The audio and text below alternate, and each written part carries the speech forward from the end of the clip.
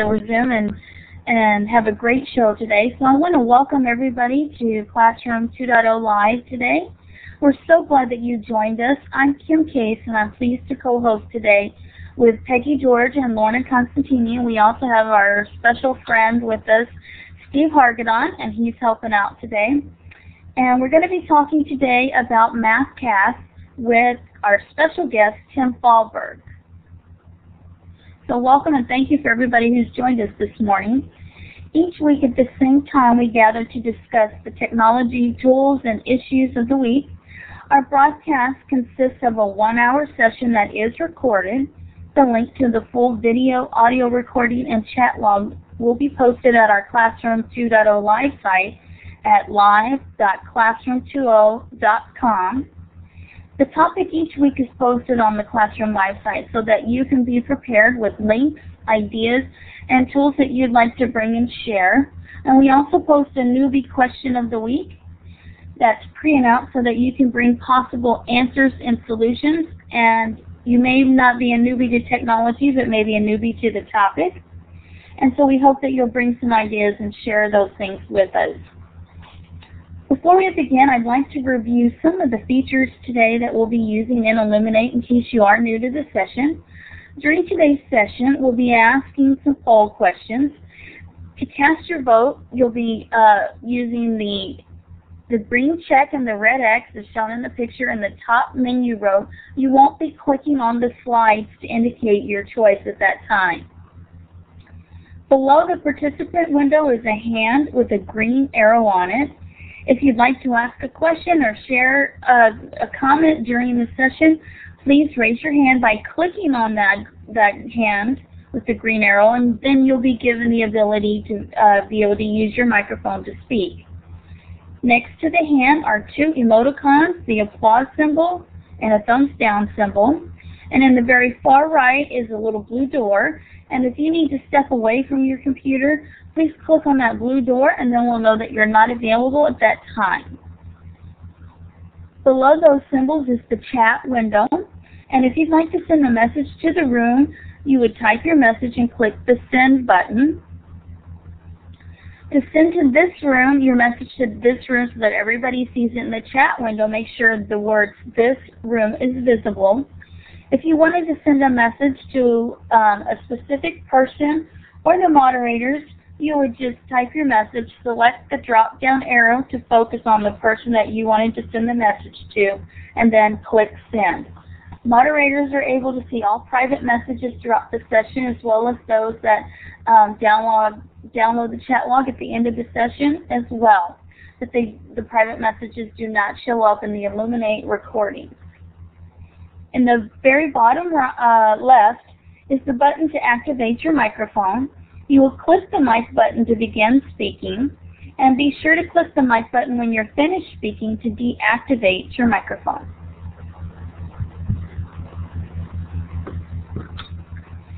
If you can't see the full chat or the whiteboard, you'd like to resize the different windows, you can change the session layout. You would click on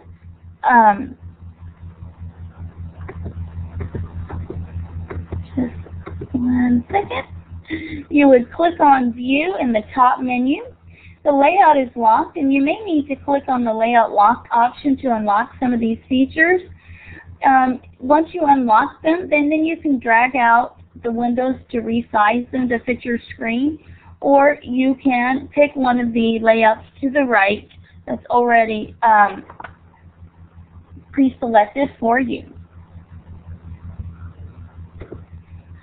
In a moment, we're going to be using the whiteboard tools to indicate our location on the world map.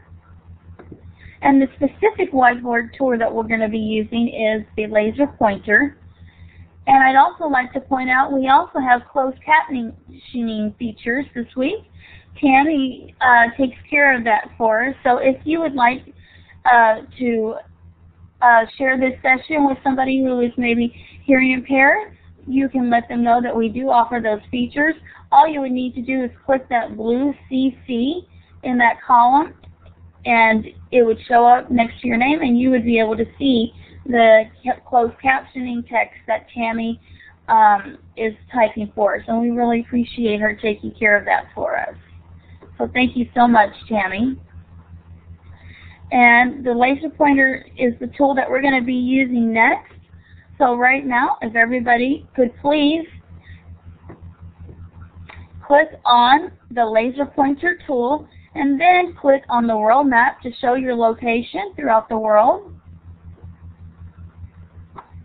I'll give some time because I'm seeing some of the orange buttons next to the whiteboard showing that we're having a little bit of lag with the internet today.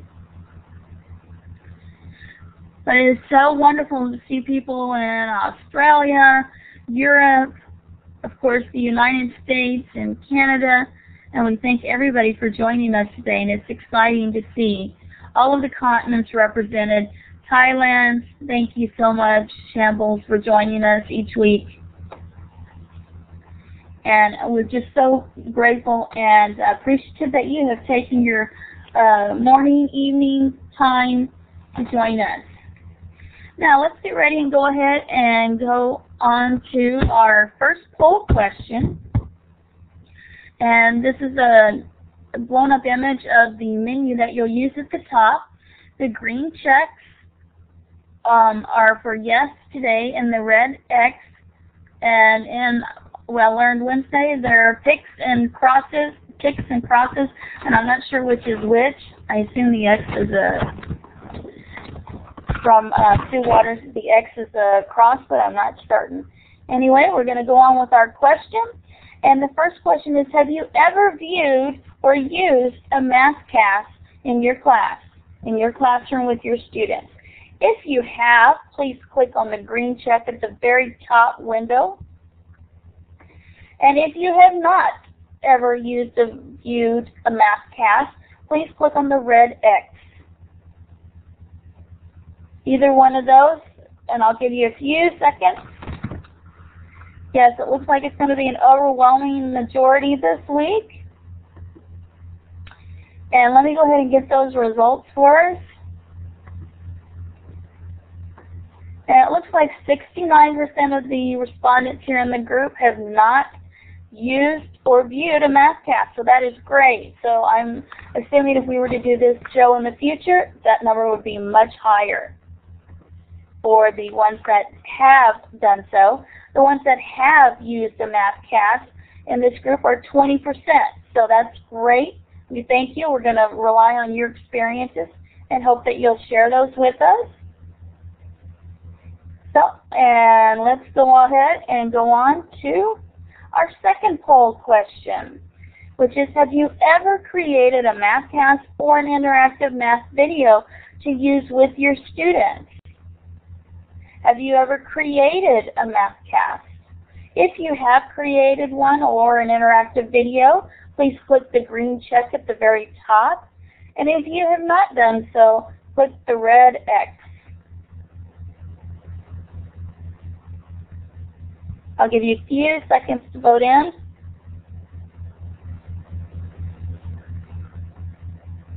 And the results in this case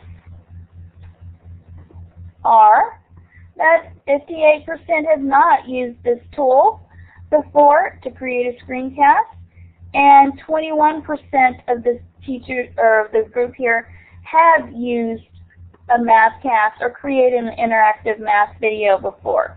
So that's wonderful. Excellent. Okay. Now we're ready to talk about the newbie question. And what are Mathcasts and how can I use them to support my teaching? So now I'm going to pass off the microphone to Peggy and Lorna, who are going to introduce our very special guest today as we talk about Mathcasts. Peggy and Lorna? Thank you, Kim. I'm all set. Hey, can you hear me? Okay. You sure can. Thank you. Great. Thanks. We are so excited to have Kim with us today.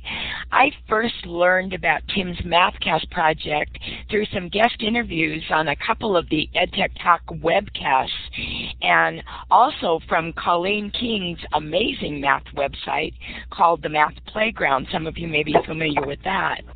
Well, I was so inspired listening to Tim describe the power of Mathcasts for improving student learning and motivation, and couldn't wait to try it out and share it with people. Mathcasts, and he's going to tell us all about them, so I'm not going to even attempt to describe them, but they're powerful because they're interactive, they're created by students and teachers, and they can be viewed and added to by anyone in voice threads. Well, that's the little thing I learned about through Lisa Parisi. And ever since I discovered Lisa's student Mathcast on VoiceThread, that has become my favorite resource for sharing the power of VoiceThread. So Tim has continuously been refining the tools and the process for creating Mathcasts ever since he began, which I think may have been about 12 years ago, Tim. And there are so many new tools that have become available now that it makes it even easier for us to do that with our students. So today we have the privilege of learning directly from Tim, both about his creative vision and how we can actually create our own Mathcasts with our students. So welcome, Tim. We're ready to go on this Mathcast adventure with you, and you can just take it away. Well, thank you very much, Peggy, and welcome everyone from, I'm so honored. I know you're from around the United States and around the world, and that's very exciting to me because 12 years ago when I started this, as Peggy was saying, I just had a vision of trying to support student learning outside of my math class, and I had no idea where it would lead to 12 years later to connecting. I think that's one of the best things about this is not just the improvements in student learning, but all the connections that I've made and others have made with Colleen King, and Graham McNeil in Australia, and my sister Linda in Macedonia, Robert Fant in Kansas, and just dozens of others. Are you able to hear me all right?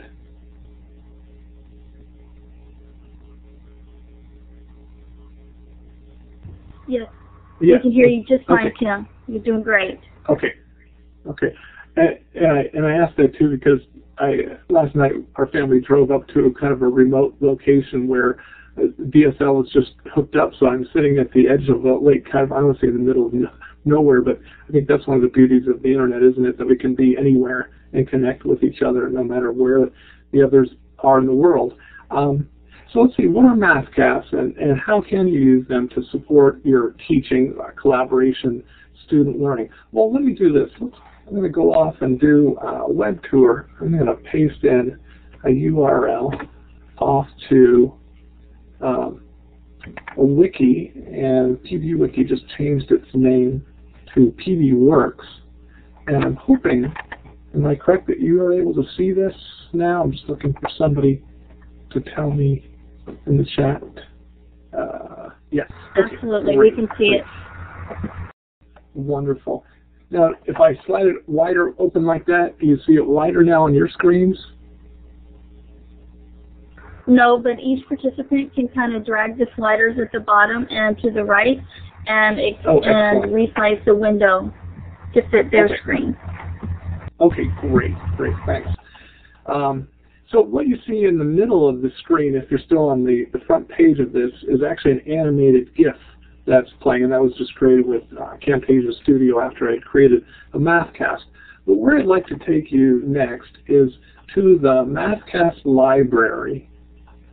And in the Mathcast library, if we go to Mathcasts by students, because in my mind, Mathcasts is largely about engaging students and getting them to do math and communicate about math. And you know, a lot of you don't teach math, but hopefully each of you knows maybe someone who teaches math or a student. But you know, if you're a science teacher or an English teacher, I hope you also take away that what you see here today can easily be done in your discipline or shared with someone in another discipline. These are two of my favorite photos. These are of two students of Graham McNeil, a great friend and colleague of mine in Queensland, Australia. And it's pretty extraordinary what his students have done and what he's done with Mathcasts, and you'll hear more about him later. But what I thought I would just try for a moment, and if this doesn't work, then you can try this, is I'm going to go to a Mathcast by a third grader here. Well, let's just see if this video is going to play, and you can see if it doesn't, I'm going to this link here. And let's just see if this is going to start.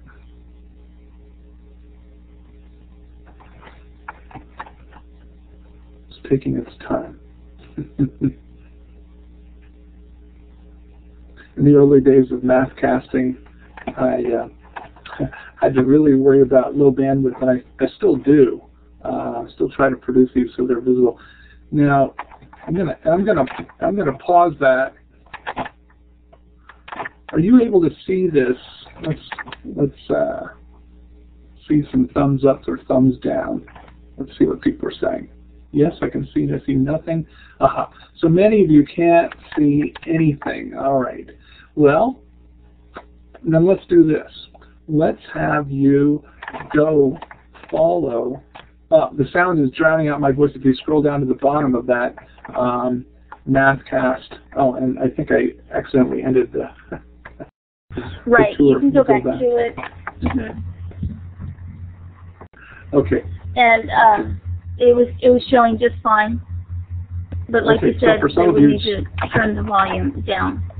And manually, we may each need to adjust the volume in the web tour window. So I'll show you, as long as you don't, as long as nobody clicks on anything in the web tour, then we'll stay with you, and then you'll be able to turn down the volume, and we can continue following along with you, Tim. Okay, great. Now, if so you're not you can go right ahead, and we'll follow. Okay. So this video here, if you're able to see it, and if you weren't, it was the link was the third graders, the first set of third graders. And what I'm going to do, if you're able to see this, is I'm just going to scrub forward just a teeny bit. But what we hear, and that's what a lot of this is what you hear, you see the student just explaining how to multiply 6 times 8. So she's going to make a group of 8, and then another group of 8, and you can guess where that's going to go. She does that 6 times, and that's kind of fun. She starts counting them up by groups of 5 pretty efficiently. Okay. And then she... Tim, sorry. That's okay. Can you take us to where you are? Because right now when you went back into the web tour, we're just back at the Mathcast main page. We don't see the video. Okay. You didn't see... Oh, okay. Let me go back. Yes, we didn't go all the way past there. Maybe I opened up a new web tour accidentally. Let's see. That's I'm okay. Sorry. If you could just open another one and take us back to where you are. Absolutely. Absolutely. Okay. So you're people able now to see that front page again? Right. Right. And then I'm going to the Mathcast library, and then I'm going to students. And maybe I'll just describe this for a moment. So basically what students are doing is they have a graphics tablet and a microphone or headset. And in this case, this student's using Smart Notebook software, but they could use any software, Microsoft OneNote. There's free software out there too that can be used for annotation. So this is one way to create a Mathcast. Maybe I'm going to do this and go to what seems to be very popular, which is the set of voice threads. So I'm going back to the front page, and I'm going to this link, join. Oh, you may not see where I'm pointing. I'm sorry. I'm going to the join the K7 Mathcast 500 project. So let me go there. And then what's neat about this is that Wes Fryer and Karen Montgomery and then Colleen King in a huge way evangelized this. So if you're on this page and you scroll down, you can see lots of links to basically sets of Mathcasts. And where I want to take you to is in the sort of in the middle of the page. You'll see a link to 5NS, a 5th grade student Mathcast. So if I click on that, people still with me? Are you able to see that page? Yes. Okay. All right.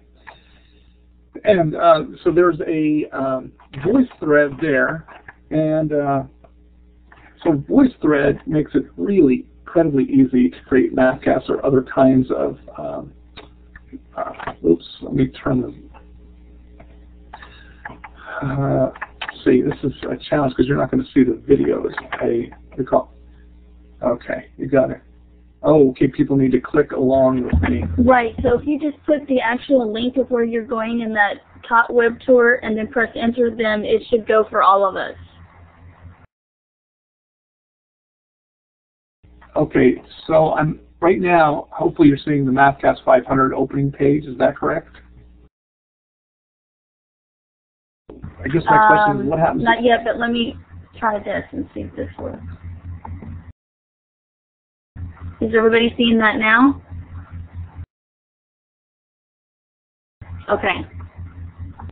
Are they seeing all right, that? And then okay, I see lots of yes. Go ahead and click, Tim, there's a little box to the right that says Tour Guide under the red X. Click that box, and okay. And that may help us be able to follow along. Okay. Now you can't see my mouse moving on this. Okay. No, I'm sorry. I realize now you can't see my mouse. Okay. So if you scroll down on this page, about halfway down, you should see in yellow a place where it says Latest Changes 5NS. Okay. Okay. 5th grade student Mathcast. So if you'll click on that, let's see if you're going to follow me. So far we have. Yeah. Oh, you are following. Okay. All right. That tour guide made all the difference. Thank you so much. Yes. So now I'm scrolling down on this page, and what we see, and this is a voice thread, the top one here, the 5NS11, that Lisa Parisi and her students, contributed to this. So if you click on the play, and I'd like you to do that, just click play on that voice thread, you should start seeing, and you can mute the audio, but you should see... Right, each person would need to mute the audio, but you can click that orange triangle and play and see the voice thread that was created. So if you'd like to see that now, go ahead and click that on your screen, and let's see. And then at the bottom, there's a little scrubber bar that you can draw. So, and my impression is that many of you are very voice thread. So, to look at that, but that's relatively basically just uploading images of math problems, and then with a interactive whiteboard or a tablet PC, or just a mouse doodling on that. So that is a voice thread, and let me try. Now it's like sharing my screen doesn't seem to work. Okay, so let's head back from the voice thread, and let's go back to the home for this wiki. And what I'd like you to do, or what I'm going to do, is I'm just going to do a search on here for Jing. And here is Make Your Own Mathcasts. And so this page is all about different ways to create Mathcasts. So there's that ed.voice thread, and then here's Jing or Jing Pro. And what I'm going to just attempt to do is to share my desktop and very slowly show you the creation of a Mathcast. And if that doesn't succeed, we'll go back to the tour, but I thought it would be important to maybe try to show you how you can create a Mathcast with Jing. So we turn, I think I'm going to close the tour going on, and I'm going to try to share my screen. Okay? And I'm going to specifically share this smart notebook here. Let's see how this goes. All right. I'm curious, are you able to see that? Yes, we sure are. People say yes. And it loaded very quickly, too. Oh, good. So that's working. Hooray. Yes, and we'll be able to see your mouse, too. Now that you're using application sharing, we'll be able to see your red mouse pointer, too. So. Wonderful. Okay. So then, together I worked with Kim, Peggy, Lorna to create some slides, and then Google kind of let us down. I mean, it's kind of, we have all kind of a love-hate relationship, but I copied the slides this morning into a smart notebook. And where I'm going now is, and I'm not going to talk so much about this, but there's a lot of resources about why to create Mathcasts, either for collaboration or for improved student learning. What I want to head to next, just kind of skipping through these slides, is this is a slide where I was going to ask you what you wanted to see maybe next. Now, we've already talked about VoiceThread. I think you're very familiar with that. So I thought I'd give like a 2-minute demo of using graphics tablet annotation software and Jing, and then let you maybe choose one of the others to see. Does that sound okay? That sounds wonderful. So I've got a problem set up here, and I'm going to try to go slowly here. And what I have, well, since you're able to, well, I have a document camera actually here next to me, but I don't want to, the document camera might use up a lot of bandwidth. What I have is I have a graphics tablet. It's like a $50 graphics tablet here, just so you know, and there's links, information about this. And how is my, oh, yes, see, Mrs. Duff saying I was never good at math, and I'm going to guess that was it. You didn't have some great teachers, and you certainly didn't have Mathcasts to help you. But here I'm using a $50 graphics tablet. It's available from Amazon. It's called the Genius Mouse Pen. And I'm curious if this is keeping up at all. In the application sharing, it is totally keeping up. Real time, live, right on the money. Absolutely. Great. Okay. There's no delay. Okay. Now I'm firing up Jing, but I don't think you're probably seeing me firing up Jing. Is that correct? No, we're still seeing your with the tablet and the Amazon.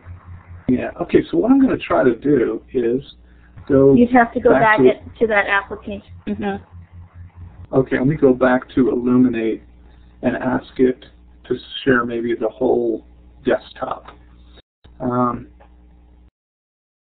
Bear with me for a moment. No problem.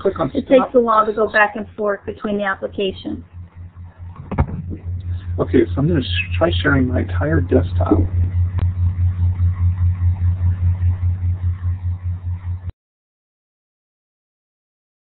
I'll give that a moment. Is that caught up? Yes. Okay. And then great. we can just adjust the sliders to see your screen. So I'm going to fire up Jing.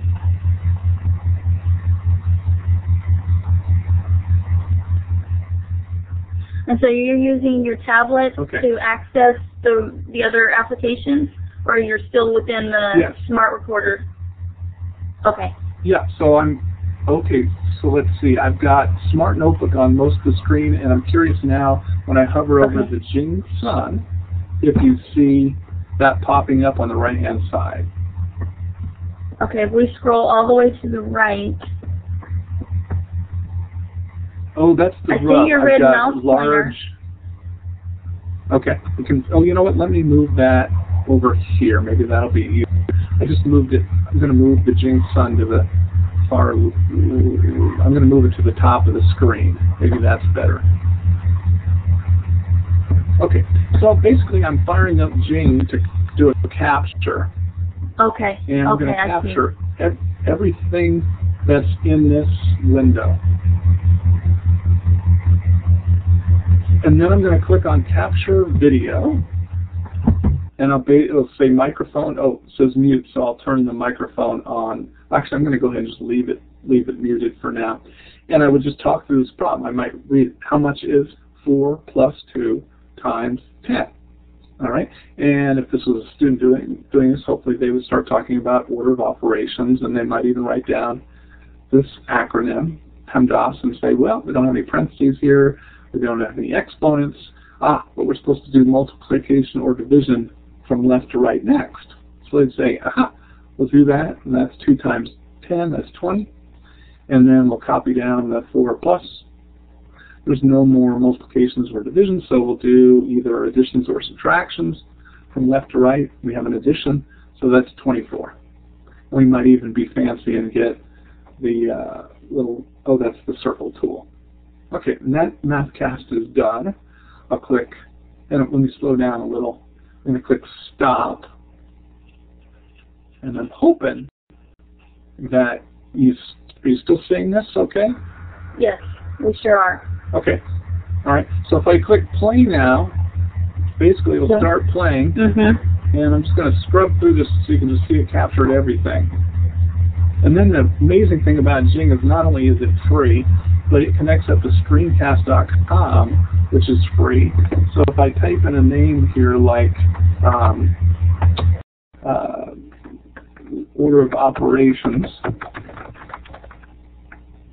maybe 1, then I can click on this button here and have it go up to upload to screencast.com. And depending on the connection speed, it's only half a megabyte, and I've got a fairly good connection.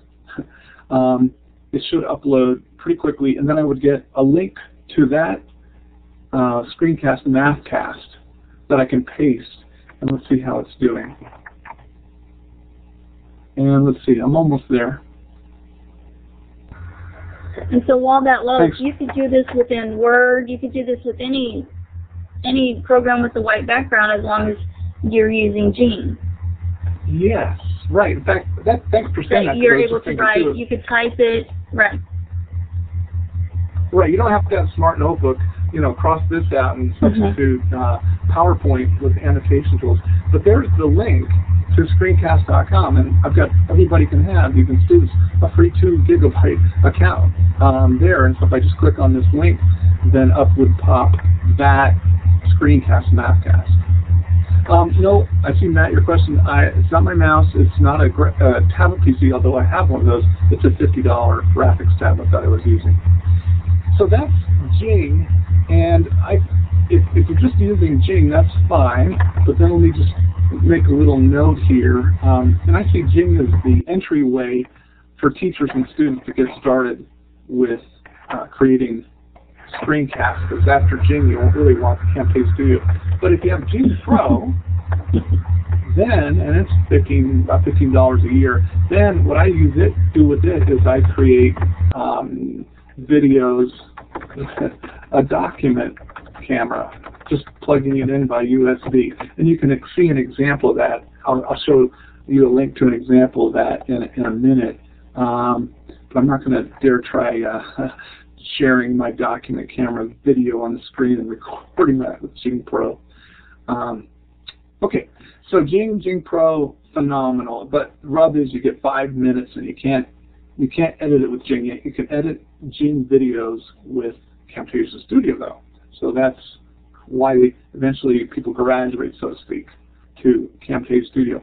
And yes, absolutely. This, I just saw a question in the chat about embedding. Right, screencast.com, you can certainly get the embed code.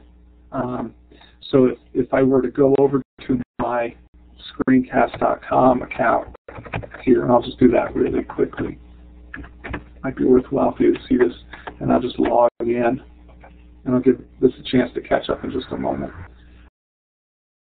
And what's nice about screencast.com is it's an unlimited account that you could upload. There's no limit on the file storage, and you don't have to necessarily have created videos with Jing when you upload them to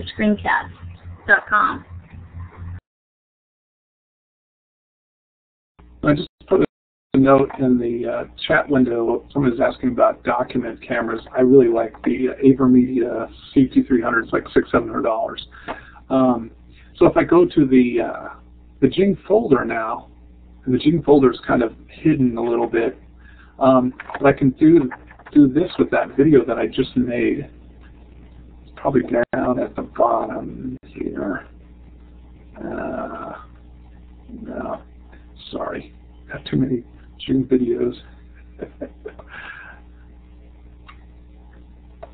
Wow. Are they alphabetical? I'm sorry, if somebody sees it there, let me know where it went to.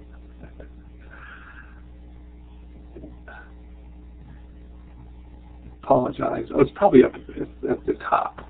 That was order of operations. I should be able to find it much faster than this. Oh, of course, I have interesting to look in.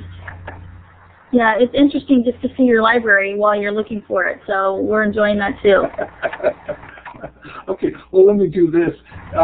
It may even be in one of my other screencast.com accounts because you can connect up Jing to multiple screencast.com accounts. Let me do this. I'm going to open up another Mathcast, and because I want to just show you what you can do in here if you're logged in. Oh, this is one I did at NECC last year. This is what a viewer would see if they click on Show Details. I think I made this one. Oh, it's refreshing. I made this one so that people could get a hold of the actual Swift file in this case. They can download it and like embed it or play it locally with the free Swift player. Or if you click on Share, there is the share URL, and it's kind of a tiny URL, so to speak. And then here's the embed code if you want to put in the blog wiki website. It's all just right there. And then if let's see, did I have this set up? Let's see, my email. There should be a way to comment on this one. I think I don't have this one. Oh, if I edit the details, then I can check the boxes and make it commentable, which is kind of a neat thing. So you could have it commentable on your blog or wiki, or you can have it commentable here in screencast.com. So is this going okay for folks so far? It is going very well. We're right with you. Okay. Do we have maybe 5 more minutes or 10 more minutes? I know you have someone after me and you have things you want to do in closing. You have about 12 minutes. So take your time. 12 minutes. I'm sure people would even want to stay afterwards, and those that need to leave, okay. We understand, but you keep right on going. Okay. So back to the Smart Notebook, and let me just enlarge this a little bit. I just want to talk very briefly, as I was saying before, you don't have to just make Mathcasts, and you don't, certainly if you don't have a graphics tablet, it's not like that's the end of the world. My math professor sister Linda has done great work with a graphics tablet, like for calculus, and there's just tons and tons of links that to Mathcasts that she's made of calculus that are some are 40 minutes long, but she's also done amazing things with some software called GeoGebra, which is free. So I just want to very quickly go to one of her and she's calling them Mathcasts, but these are actually, sorry, I'm trying to get back to where I was.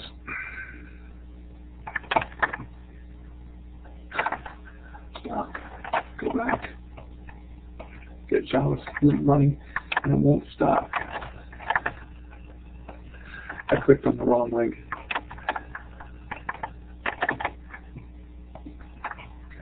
Now I should be back to where I want to be. Thanks for bearing with me.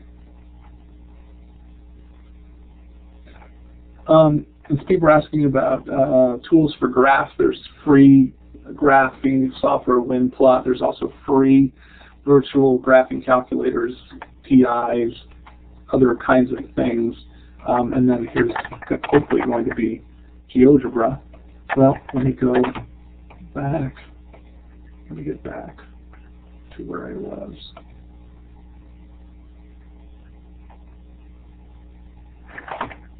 You know what? I'm not being smart. I can go right back to here. You know what? Let's just, since we have just 10 minutes left, there's just extraordinary things you can do with GeoGebra. And my sister made lots of screencasts to show how to use it as a neat tool for math or science. Let me go on. Yeah, here's the document camera. It could be an Avermedia, it could be an Elmo, it could be whatever you have as long as it's got a USB input. And then the reason I talk about Jing Pro is you need Jing Pro to record MP4 files, so they'll be relatively small file size wise. And then you can do things like record use of manipulatives or science experiments. And then I would recommend, if you're going to do that, at some point get Camtasia Studio so you can edit, compress. And there's a nice start to finish video that I actually created, with the document camera that shows everything about how to do this, and that link it's in the shared links. Can you start that and show a bit about how you use the document camera? Oh, absolutely. I know time's limited and we can't see all of it, but it would give them a good start. And these links are on our share tab. Yeah. And his wiki, you can explore. Those are also on our share tab. And I'll get those the links for you as he's getting the video. Yeah. Well, and actually, let me just see. Can you see this here on screen now? Yes. With Colleen and Linda. That's an image from. Yeah. Okay. Yeah. I was just writing some key people I wanted to make sure I mentioned. So let me do this. This is actually I'm going to do two things here. You don't have to use these two tools together, but I'm just trying to kill two birds with one stone. This is the LiveScribe Pulse Smart Pen. And what I'm going to do is I'm going to take away that notebook and I'm going to flip over to this little notebook here. This is a little LiveScribe. This is called the Smart Pen. You can buy them at Target. Elsewhere, it's about $150, and then it uses special paper. You can print your own paper now. But what I'm going to do here is, this pen is on right now. So if I click, I'm sorry, I might confuse you a little bit, but I'm just going to try this. If I click record here, in the bottom corner, it says recording on here. But the thing with Jing that I could also do is get my friend Jing going here again. I could record what's going on in this window right here. So now I'm going to make this movie two ways, and I'm going to turn the microphone on. So, hey, this is Tim Fahlberg, and I'm going to show how to solve a simple equation. X minus 3 equals 5. And I'm sorry, that's sunlight coming in there. Let's see if I can get that should be better. Let me try to autofocus that. Sorry. That should be better in just a moment. Okay. So much light here. Well, and that's definitely something to keep in mind when you're doing these kinds of screencasts, is to watch your light factors and your light sources. Thank you. That was a really good. There we go. And that should be much better. Okay, and I've been making a screencast the whole time, which I don't really want. So, but that's okay. Right. So here I've got this equation. I'm going to go ahead and add 3 to both sides, and then we'll simplify the minus 3 and the plus 3 cancel, and we get x equals 8. All right. So now I'm going to click stop with the pen. You just heard it stop, and it says that was 1 minute 37 seconds, mostly because of the challenges I had with getting the light right. But what's cool now, I'm going to go ahead and also stop. Well, here, I'll leave that over there so you can see it. I'm going to stop Jing here, and voila, it's just made a movie of that whole thing, and I can scrub through it, and you can see it finally gets to the point. And if I had Camtasia Studio, I could actually easily edit this, whether it's a SWF or an MP4. But then, I think it's pretty cool. Most people have many people have document cameras, but they don't necessarily connect them up with USB. to their computer, and then they don't necessarily make a video. But the other thing I want to show you is now if I take this pen, oops, sorry you can't see that, let me just toss that. If I take this pen and I drop it into this docking cradle, it switches to the LiveScribe desktop, and in a moment it's going to switch down here and say it's transferring content. And this is in my mind an amazing tool because this pen can hold, I don't know, 100 hours of audio and thousands of pages. So if you imagine handing a pen, a smart pen, to a student or students and having them one at a time or maybe in pairs make Mathcasts, or it could be anything. And then this is what happens. Let's see, I was using the Flip Notepad. Those are brand new. They're like $15 for a set of 4. So there's that problem. And if I double click on it, there it is. So if I click on this, I can hear my voice. And if I scrub through this, it plays. And then if I, this is a session. So if I upload this session, it will play on the internet. Let me just go off to a Pencast. So I'm back on the wiki.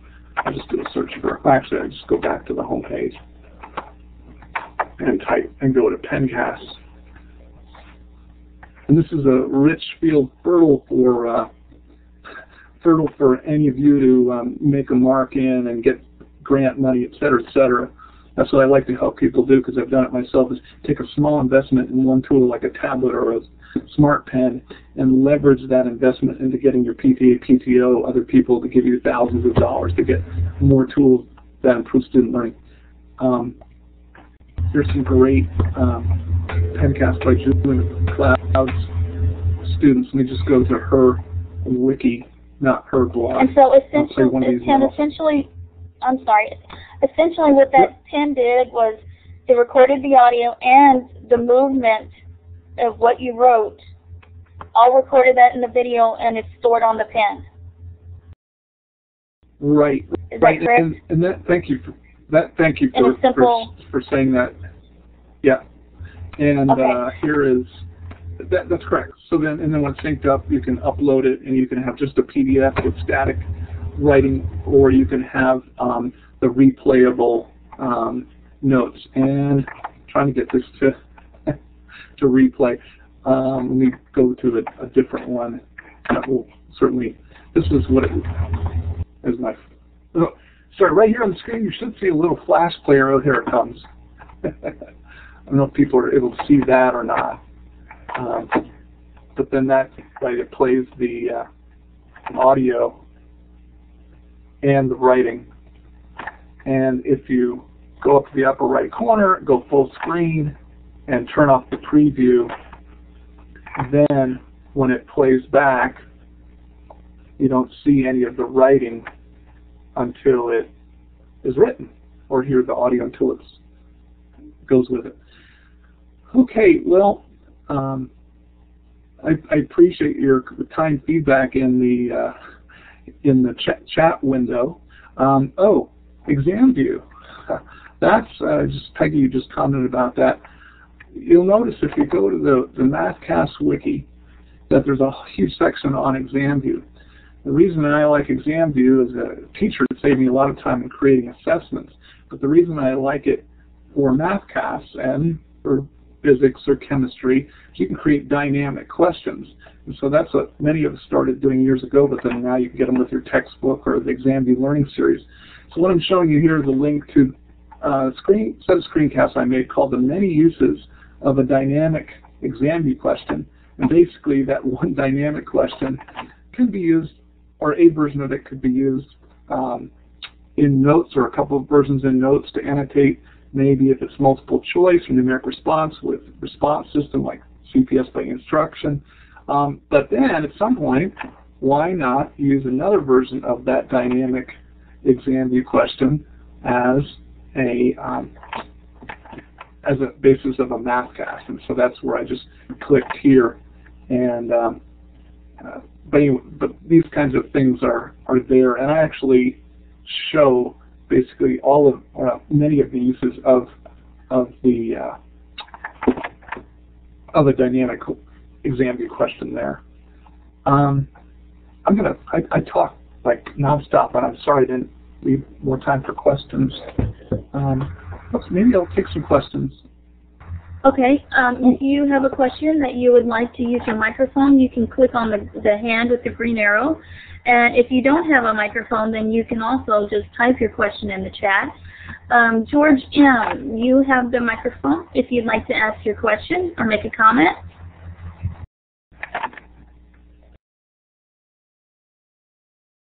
Professors, how would we steal your work, or could we? Steal which work? All the methods that are like freely available. That's one thing I've tried to do, and maybe it's something that I shouldn't say that we, my sister and Graham and Colleen and Robert Van have tried to basically put all the methods out there for people to use. But if you mean the actual, like how could you steal the actual Mathcasts or? Yeah, the Mathcasts, the Gene Mathcasts. You've got a super library there. Why would I want to reinvent the wheel if I could steal or pay you nominal amounts for it? Oh, okay. Oh, no, yeah, that's an interesting question. Well, okay, so when you create a screencast with Jing and it goes up to the kind of hidden Jing folder, you can certainly make it downloadable for anyone if you want to make it downloadable. You can also move it into another folder and organize it that way. But, you know, one of the things that I've been all about with this is most teachers work in complete isolation as craftsmen, like from the dark ages, laboring in their own, you know, room by themselves. And everybody here today is not like that.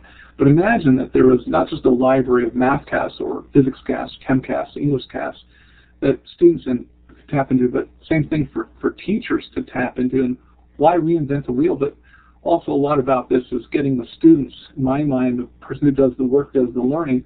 So let's get the students doing their own Mathcasts and creating their own portfolios. But no, absolutely, take anything, any of those Mathcasts, take the embed code or hyperlinks to them. And you know, Colleen King has a tremendous number of phenomenal Mathcasts on her Math Playground that are really professionally done, and other people do as well. And I think most of those people would be happy to have you link to them, or in some cases just embed them in your own resources. Thank you, Tim. And that, oh, sure. Yes, that's a great idea about sharing and creating those libraries of different subjects. And of course, this is not limited to just K-12 or to just math. You're certainly welcome to use them. I'm sure Tim, of course, you know, giving credit and all of that, you know, giving credit where credit's due. But do we have another question that somebody else would like to ask? Thank you so much for asking that great question, George. Kim, I'd like to step in and ask a question because, you know, sure. Tim, this is new to me. You've given me all these different tools. I haven't seen some of them. I'm not sure where would I would start, which tool I would choose to use. So can you do that? Can you tell me tablet, scribe pen, the document camera, where do they best apply? Okay. Yeah, and one of the things that I've tried to do along that line, but this is kind of inspiring me to do more of this, is on my wiki, I've tried to kind of lay things out. So let me go back to the top of this. And I'm actually would like to develop a whole course from beginning steps to more advanced, and then also based on what tools people currently have and what's affordable. Well, that's not exactly where I wanted to go. I wanted to go to, over on the right-hand side, there's how to make a Mathcast. So there's lots of, on this particular page, there's VoiceThread first. There's Jing or Jing Pro second. And then if we move down, here's this whole Getting Started series, and then, let's see, trying to think of, there's a whole section here on Mathcast tools. So if you click on that, there's, now this is kind of heavy on using graphics tablets, and it doesn't necessarily, I haven't added a section here on document cameras, and I need to do that here. But here's a whole section on, and I'm sorry, are you following this? Are you all able to see this as I scroll down? All of these pages. Okay. Yes. Okay, so there's some good resources there, but I really take to heart your question because people see this, they get inspired, but then they get overwhelmed. People are like, well, that's great, but I can't, where do I start? And so I would really like to encourage every one of you, if you're feeling a little overwhelmed, please just email me, and then I will email you back with and some links to where to go, and I'll ask you, what technology you have and make some recommendations, because I feel like that's part of my, I don't say job, but it's my passion to help get lots of people going with this. And then eventually maybe you can be the beta testers for a course. Buddy, Tim, we just get right on that task. Absolutely. Sorry? This is so exciting, and I know we kind of run out of time for a bit. And if you could stick around, Tim, maybe afterwards people might still have some more questions. I don't know what your time is today, Tim, but we understand if people can't stay and if they do need to leave. But this is great, and I'm sure that we're going to have more requests and information about this, and using these different resources to create not just Mathcasts, but the screencasts of this type. But the pen, I think, is what is really drawing us to this. But again, like you said, you can do these things with the very inexpensive tools that you have. Even if you just had, a flip cam with a regular whiteboard or a pen and paper, it's not as technologically, maybe aesthetically appealing, but there are some really great resources, and Tim, you've given us such a great start, and we're so thankful for that. So let me go ahead, and if everybody has time to stay, you're welcome to stay. I'm just going to wrap things up for just a second, and Tim, I'm going to move your. You don't need to close the application sharing. I'm just going to close it or move it down. So you may want to do that as well, everyone, as we go ahead and continue on. In the Share tab link, the link that I'm putting in here is just for, and it's one that I came across, annotation tools, and it's free, but it is only for PCs. But that's one that I came across that you can use in any program. So that's something to keep in mind, when you're creating webcasts or screencasts or so forth. And then this is our Share Tabs link.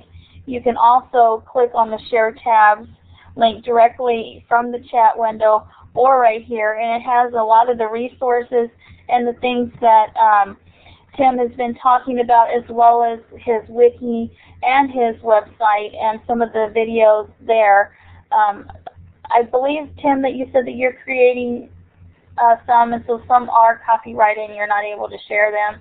But for the most part, whatever's on his wiki, of course, is free to share and use with your teachers, your colleagues, and your students. And so all of that information is in our Share tab. So be sure to check out the Share tab. And before we get to our survey link, I'll get that and put that in here.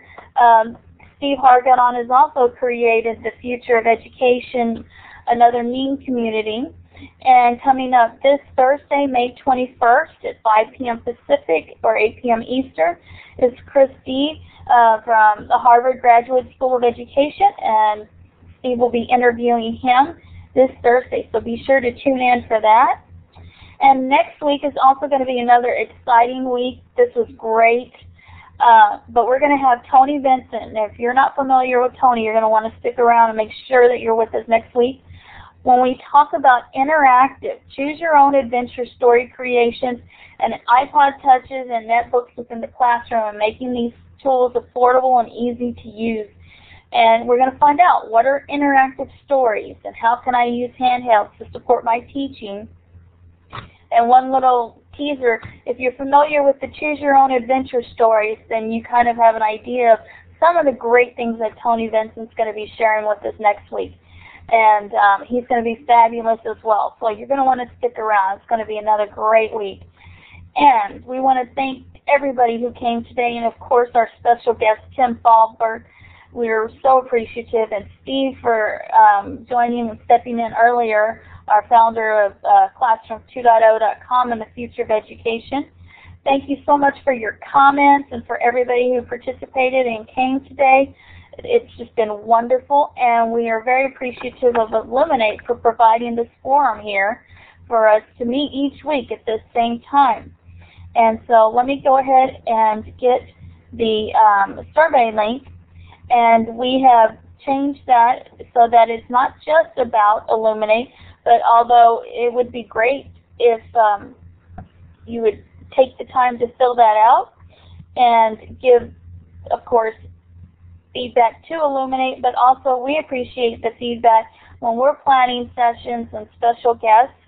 And I'm going to put it in the chat. You can click on it from directly here in the chat window, as well as I'm going to put it out on the slide, and you can click on it directly from the slide. And if you're not watching live, you can click on it from the chat log that we post with our recording links on our website later this afternoon or this weekend. So be sure also, if you want to catch the recording, we went through a lot of things very quickly. Check out our Classroom 2.0 live site, and that is also in the Share tab, and all of that information is available for us. So, Tim, if you have a few more minutes, it looks like we still have several people here who are not leaving, and so they may still have questions if you have a few minutes, Tim, and you're able to stick around.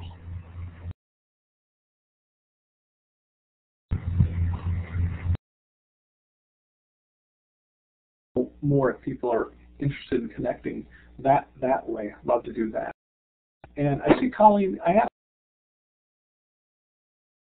has been here, and then Graham McNeil from Australia is here, where it's very early in the morning. I'm looking to see if my sister Linda or Robert Fant are here. I don't see them. But Colleen, could you come in for a minute, and then Graham maybe come in for a minute and say a few or more than a few words?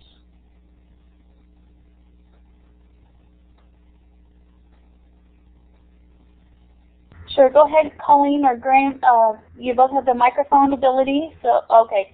Colleen doesn't have a microphone today. Graham, do you have one that that you would like to share your feedback or your experiences with? Okay, I see the microphone is active, but I don't hear anything. I don't know if I'm the only one that's not hearing anything.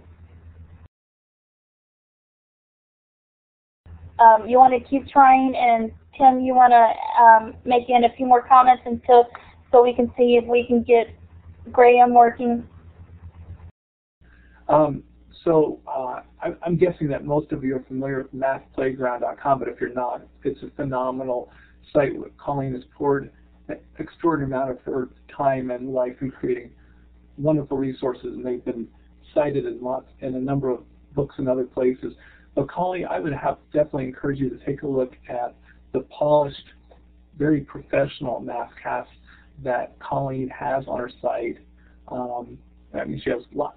The neat thing about those is she has other activities to go with those. So it's like she kind of completes all of the dots to make those Mathcasts kind of just a part of a greater whole, because there's all sorts of interactivities, engaging things that she's created with Flash, etc.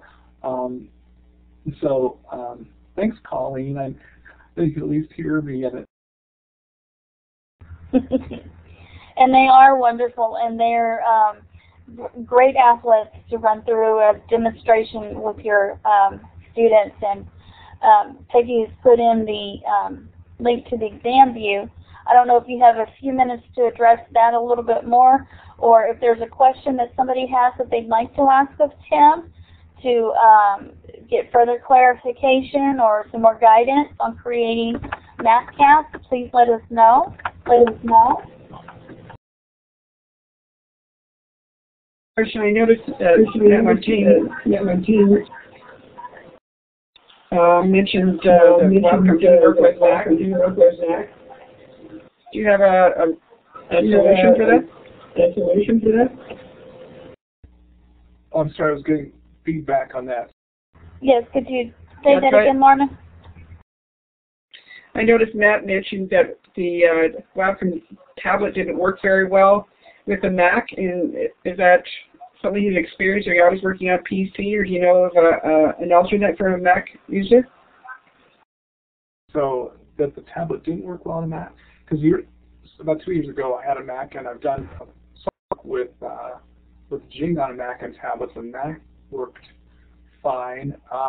But I don't have experience lately. So I would love it if one of you has a Mac and can try an inexpensive tablet and kind of give up maybe a report back to me, the group, and let's nail that down, because currently I don't have a Mac and I can't really test that.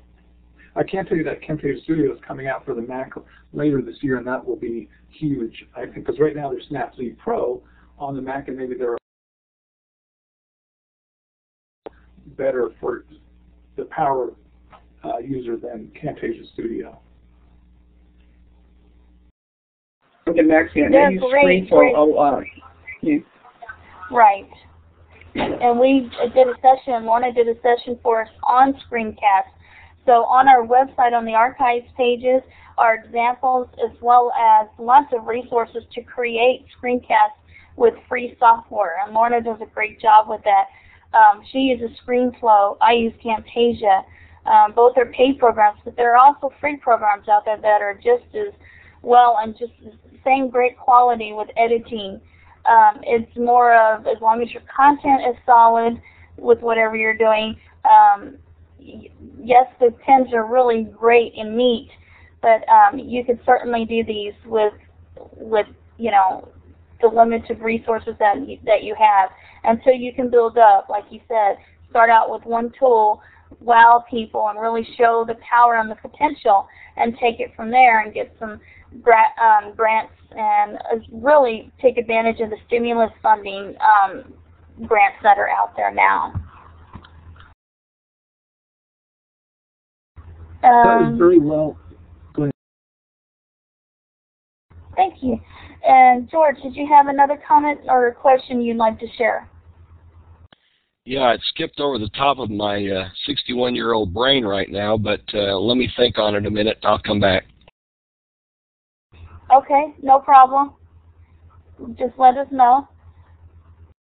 Does anybody else have a question that they would like to ask or share? Go right ahead, Tim. Oh, I'm 50, and for me and people like Linda, my sister, and Graham and Colleen have certainly helped keep me younger, because you know how it is when we see students engaged in creating high-quality work. It really gets us going, doesn't it? And gives us hope, because sometimes learning, especially if they can be excited about math, is that possible? That Exactly, and math and technology are my passions, my true, total passion. So, you know, when Peggy mentioned having you on, and I saw some of the things that you were doing, I just knew that, you know, if I were still in the classroom and when I do go back after my master's, this is what I will be doing. So, I think this is just really exciting and really a great way to go. And I'm so glad that you pointed out that it's not just limited to math, and it's definitely not limited to K-12 either, you know, all levels, whatever you're doing, professional development, college level, whatever. It's really great. Can you briefly touch on what the bonuses or the reason why you might want to go with the Gene Pro instead of the regular Gene, the free version? Sure. So the way I look at Studio is, I think Jing should, because it's free and Connect provides a free way to share screencasts and images. I mean, Jing can do images, not as well as Snagit, but pretty well. That should be on every image of every student and teacher computer, so that they can easily collaborate and share good stuff for PD or whatever. And then Jing Pro, and you can go to jingproject.com or go to its website and find this out. But Jing Pro has the advantage of, well, let's see, you can not only go to SWF flash format, but you can go to MP4 format, which is particularly good for Okay. videos. And then you can direct upload the MP4s YouTube, which you can't do TeacherTube, I think. Right, right. And in whether you have the Jing or the Jing Pro, you're still limited to recording a 5-minute video with whether you have either version, paid or not. That is the limit. But if you were uploading screencasts that you made with the pen or some other device, you can upload those for free to screencast.com. And it's unlimited storage, so those can be longer if you wanted them to be longer. It's just with Jing in itself, the free or the pro, both of them limit each video to a length of 5 minutes. And a lot of people will say, well,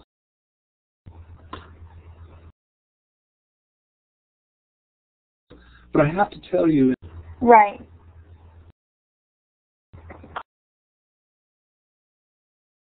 Students could do this. Boom. Yeah, it seems like your audio's kind of going in and out. Just a bit. Oh, mine is that better? Yes, much better. Yes, much better. Yes. Come up. And then people, and I'll try to pause, take a breath so people can ask questions. Let's see. Oh, Captivate by Adobe, that's fine, but that's for higher quality polished interactive movies, and it costs, I don't want to say it's expensive, but yeah, no, the Jing Pro is limited to 5 minutes per movie. Oh, David Truss, and David's still there. He asked, what's your experience with having students create the content and use these tools to teach other students? Aha, that's an awesome question. I have a few friends, especially back in Washington State, who have been having their students add Mathcasts to an outline for each of their classes. And so that other students hopefully can go and review math there, and I would hope maybe comment and encourage the other students.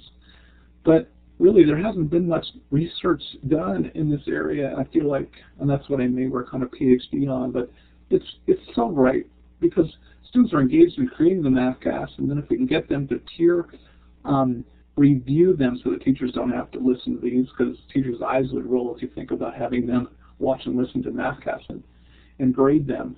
But I think there's tremendous potential in having students create and share them with each other. Imagine pairing two students of a strong student at one grade level and a weak student at a lower grade level, and pairing them up, whether it's with VoiceThread or however, but just the great things that could happen with that. And somebody just needs to do some research in this, and it could be you.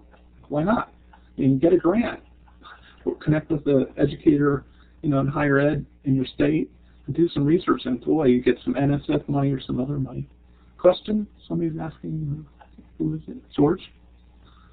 George? You have the mic. Go ahead. Okay, Tim, the question I had originally, you covered a little bit, but I take it there is the capability of uploading videos into a screencast. However, my question relates to the types of videos. For instance, our school district has access to Discovery Education. There's also some good video segments on the Futures channel.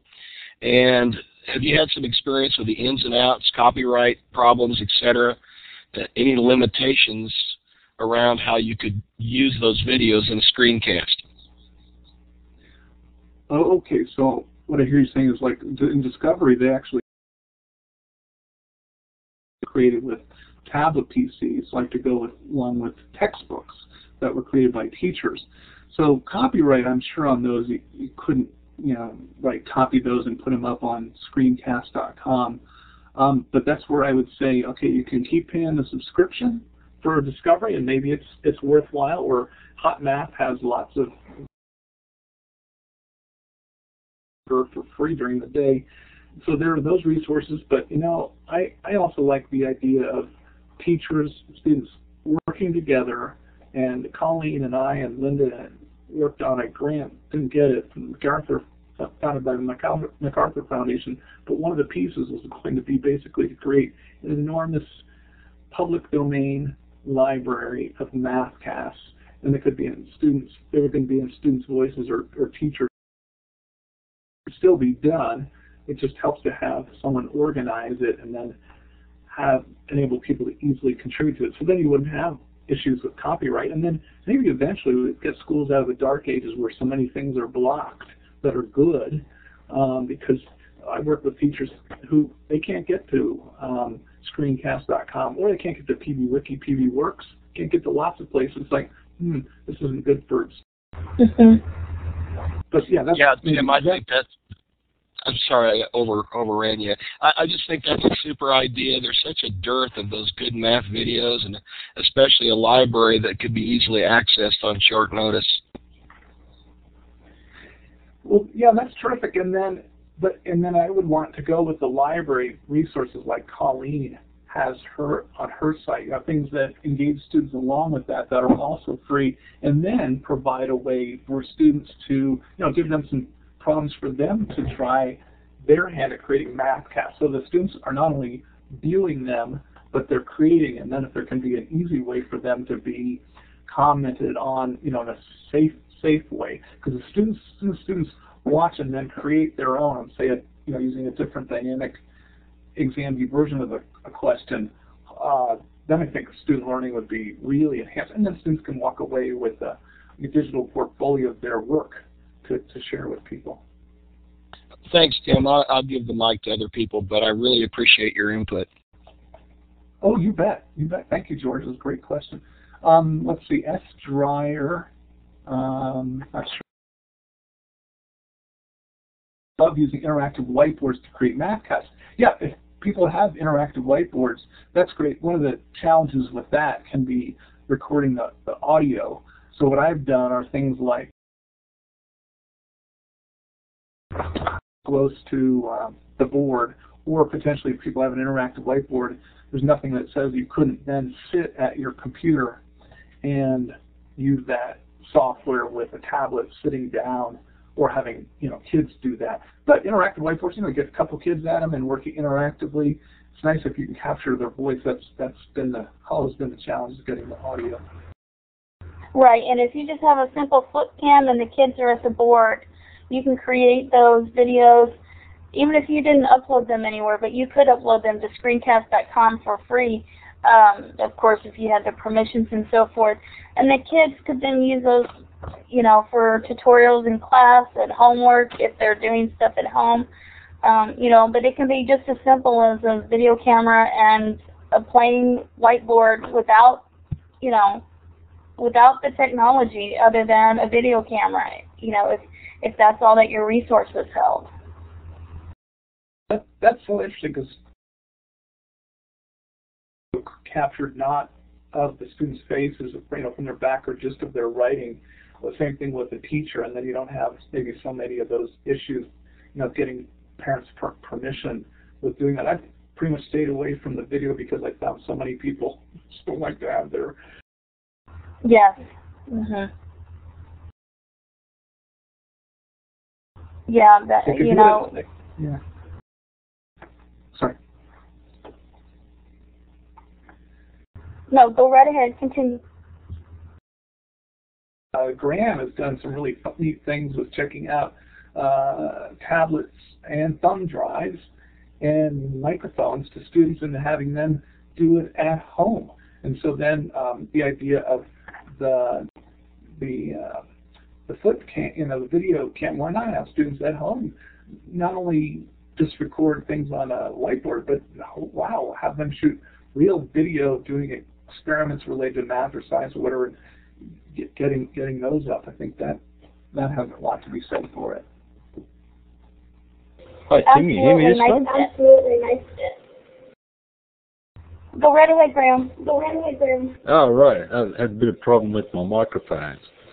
Yeah, when Tim was just talking about the students taking the tablets home. That's how I actually got one of my calculus classes to do one of their assessment items. They had to do a number of questions as a Mathcast. Oh, that's interesting. That's an interesting way to do that. Yeah, one of the things they have here is they concentrate on communication and justification. So I found that when they were actually sitting at a microphone with their little tablet, they could actually explain what they were doing. So rather than just getting a pencil and paper solution, which is a bit hard to work out what their thinking is, it made it a lot easier to assess that area. Okay, I think we might still be having some problems with some of the audio.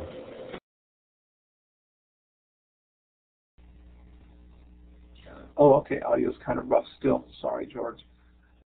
You're a bit soft, Tim. If you're able to increase your volume, that would be great. If you could. Okay, is that better? Yes, that's great. That's better. Okay. If people are, let's see, can I go back to sharing my screen and I'll bring up a few things on Graham's site. Let's see. So I'm showing the Math Maker. Are people seeing that? I see it. Okay, thanks, Sam. That means other people can see it. So I'm showing Graham, the Math Maker site, and then in a minute I want to go over to Colleen's site too. So what's new? Let's see. Well, let me go down to the how-to. And no, it's I should know where things are here. I'm sorry. Oh, you know, I can always do this. I can go to the index and just type in. There is ACM, Agent Character Movie. I just feel like I have to show one of these. Okay, here's differentiating with Merlin. So Graham wrote a whole manual on how to do this. And let me just, well, if you're able to see that and you've got the link to the Math Maker's site, let me just paste into the chat the URL for this Merlin movie, and you could potentially watch it. Well, this is really fun, and I know years ago when I had a $10,000 grant for Mathcasts, and I let students kind of have some freedom, they did amazing things with storyboarding and adding cartoons. And then Graham's work with Asian character movies and documenting it, because that's what's so great. He wrote a whole manual you can download that shows you or your students how to do this, because not very many of you are going to have time to do this. It's just great. And then my sister Lynn in Macedonia, she actually used Asian character movies and scripts in English and Macedonian to very easily convert Mathcasts, Asian character movie Mathcasts, to different languages. So it's amazing what collaboration can lead to, isn't it? Definitely, and that's why these sessions that we're having are so important. Just to share and bounce ideas and expand, and help one another, like George was saying earlier about creating a database of libraries and so forth. And I know Rushton Hurley's site, nextvista.org, is working on trying to create videos in the same way. They're not like Mathcasts like this, but trying to get those resources for teachers so that the job is easier and we're sharing the wealth instead of each recreating the wheel. Yes, and I'd like to get that link. And just back to Graham's site for one more minute. Graham has taught physics too, so here he has a set of physics casts, are called phi casts, and he actually has dynamic exam view questions that he created for many of these. They're actually up on, let's see, Teachers Pay Teachers. They're under my name, but they're downloadable sets of exam view questions, not for very much money either, because it takes time to create dynamic exam view questions if you don't just get them for free from with a textbook. But that's a neat, any physics teachers that's a neat area. And then Graham, he's the one I give a lot of credit to because he was really taken with Mathcasts years ago and has done so much with his students, more than anyone I know. And then he's written up all these great things, advantages of Mathcasts and what Mathcasts can do for parents, students, teachers. It's great stuff. Let's see, and then I want to go over to Colleen's Math Playground, which is so good, so great. And looking for the link, there it is, Math Videos.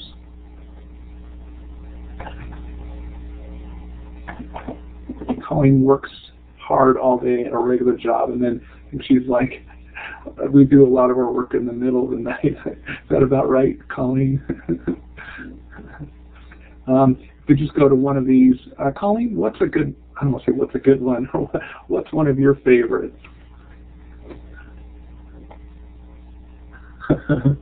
Colleen says that's pretty much how it goes with staying up in the middle of the night to do this. Where's you at? Like prime factorization? Okay. All right. And that's right, you all can click on any of these. Oh, that's right, and that's what you should do, too. Sorry. Just click on any of those. But her Mathcasts are highly polished and very nicely done. And I think she's using, are you still using the, like a Wacom, relatively small, less than $100 tablet? Is that right, Colleen?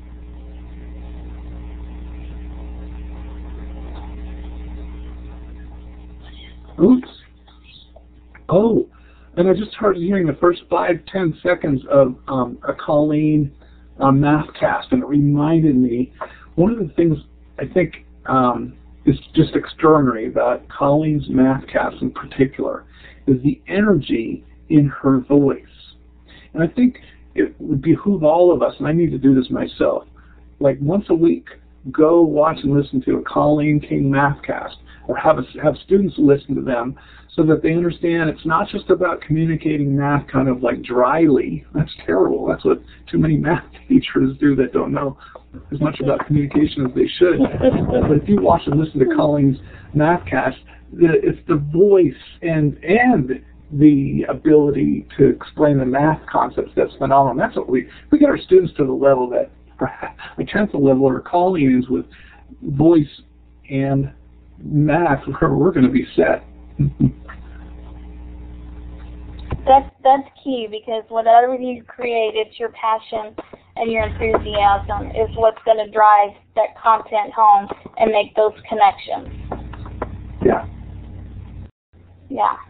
And then imagine if students have great voice and they are listened to by their peers, then it's their peers now whose voices they're hearing, and they'll recognize what's high quality and what's not. And then they could, Graham actually has a rubric for grading Mathcasts, and I'm sure there's a piece of it that's on voice expression.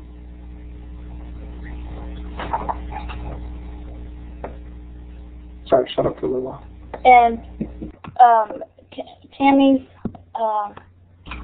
that's the share tabs. I don't know that we have Tammy's website in our share tabs, but I'm putting that in the chat, and it's also will be in the chat log for those who are watching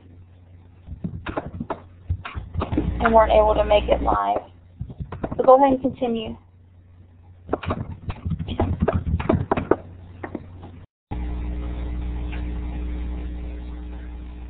Aren't we all really blessed by Lorna, Peggy, Kim setting this up? And I feel in particular, today I got to reconnect with Colleen a little bit, even though I didn't get to hear her voice. Got to talk with Graham and got to meet Lorna, Peggy, Kim, and Steve. And then I'm really honored too by all of you attending and then staying around, and love to continue collaborating with you. And aren't we a lucky group that gets to connect because of these wonderful people that sponsor this?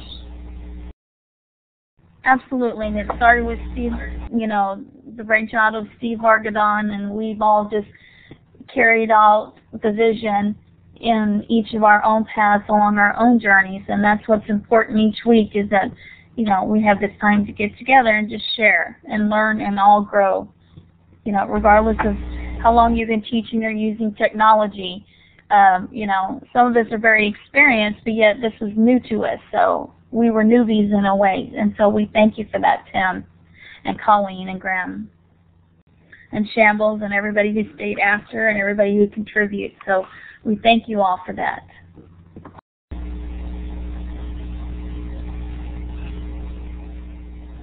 And I could still stay on a little bit longer. My wife and daughter left for a while, and I can also connect with people for a little while outside of this, depending on what you need to stop things here. Yeah, I'm glad people are so energized. You know, it's fun, isn't it, to collaborate and get energized and get ideas from each other, because we know what it's like when they're day to day. We don't have this happen sometimes in a week. So to have this, well, now it happens every week thanks to these folks. You're welcome, Tammy. Yes, and we continue the conversations on our individual blogs on the Classroom 2.0.com Ning. We'd love to continue those conversations, as well as on our live.classroom site, and the actual recording, the MP4, the MP3, and the chat logs will all be posted to our live website later this weekend. So be sure and watch out for those recordings when those links are posted. And I guess we'll go ahead and let you go, Tim, because you know, your time is valuable, and we appreciate you so much for making this happen, and for everybody for coming and contributing. Thank you so much, and have a great day or great evening or good night, depending on where you're from, like Shambles in Thailand. And please join us on May 23rd for Tony Vincent at the same time. Thank you all. Have a great day. Bye-bye. Thank you. Bye-bye.